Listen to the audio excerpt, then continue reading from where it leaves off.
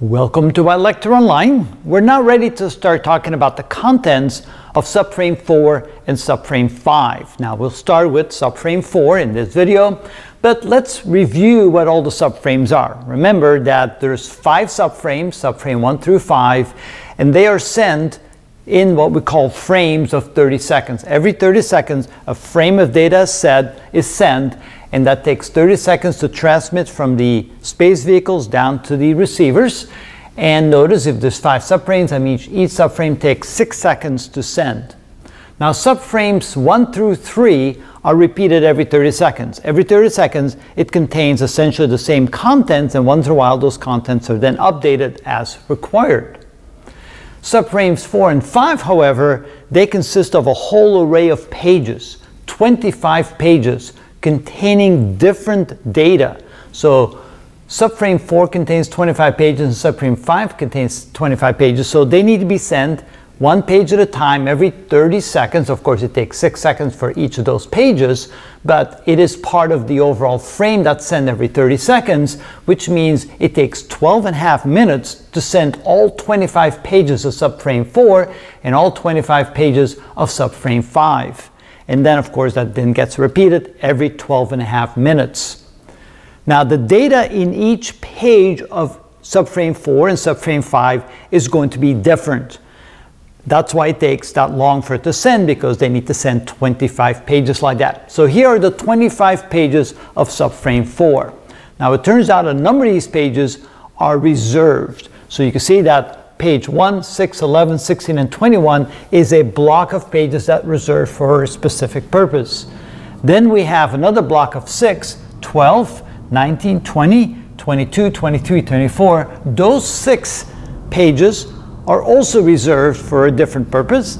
And then we have a third block of 2, for page 14 and 15, which are also reserved, and that's specific for system use. So those are reserved to put in whatever data the users of this need, and so they then include that data with that. And so we have no privilege to know what's inside that reserved data. That leaves us with a block of 8 plus another 4 for a total of 12 pages out of the 25 that have useful data that we require, that we need.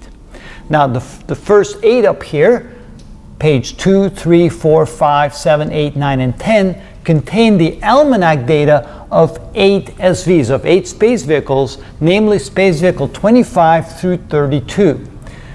The other 24 space vehicle almanac data is contained in subframe 5, and so we'll take a look at that in the near future. But notice that the content in here is identical in structure to the content of 24 of the 25 pages in subframe 5 that contain the almanac data of the other 24 space vehicles. So currently we have the capability of having almanac data available for 32 total space vehicles. Of course, it takes 12.5 minutes to get all that data across from the satellite to the receivers. Now, almanac data is similar to ephemeris data, but not as accurate. And almanac data is present in each satellite for the entire constellation of satellites, so all the orbital parameter data of each of the up to 32 satellites is contained within the navigation message inside each of the SVs. So each SV has the orbital data of all the SVs in the constellation. So when you lock onto one satellite and you begin to download the information from that one satellite, it then will tell you where all the other satellites are located. So then it's easy to find those satellites and then to begin tracking those satellites, because you will have the orbital information of all the satellites. Now, it's not as accurate as the ephemeris data. So then once you lock onto a satellite and you begin to download the ephemeris data, then you can correct the orbital parameters to make them very accurate, so then you correct your exact position. So sometimes it takes a bit of time before your position is known extremely accurately, because you require that ephemeris data, but at least the almanac data will get you into the ballpark of where the SVs are at. What else do we have in there? Well, we have page 13, which has the NMCT. NMCT stands for the Navigation Message Correction Table. So that contains parameters to make corrections to the orbital parameters. And so we have a table of those corrections in there. And we'll take a look at that in more detail. There's also a page that contains some special messages. Again, we'll take a look at what those are. And then on page 18, we have ionosphere and UTC data.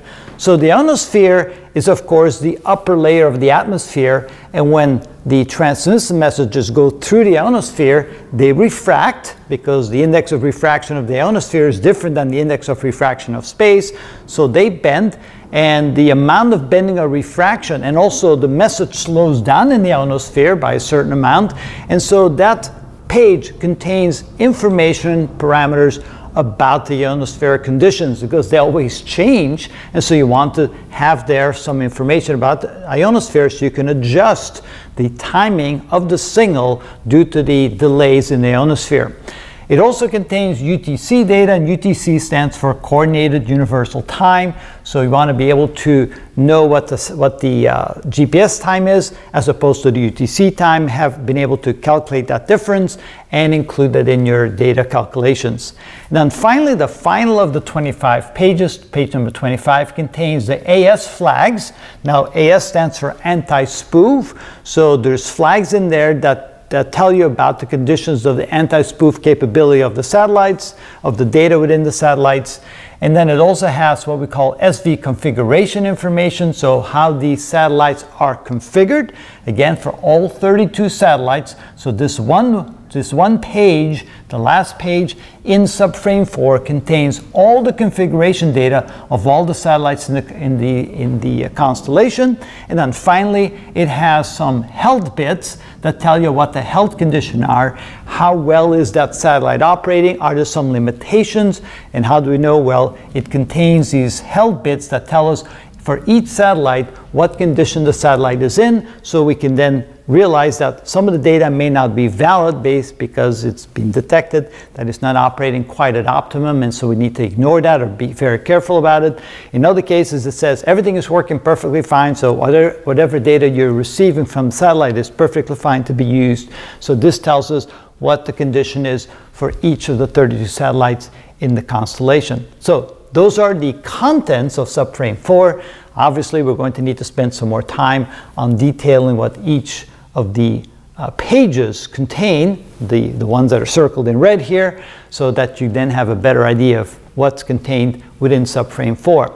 Now, keep in mind that these 8 right here are exactly the same in structure as 24 to 25 pages in Subframe 5. They contain the exact same data in the exact same format, because that is what we call the almanac data for all of the satellites starting from 25 to 32, which has to be exactly the same format as the satellites from 1 to 24. Just keep that in mind.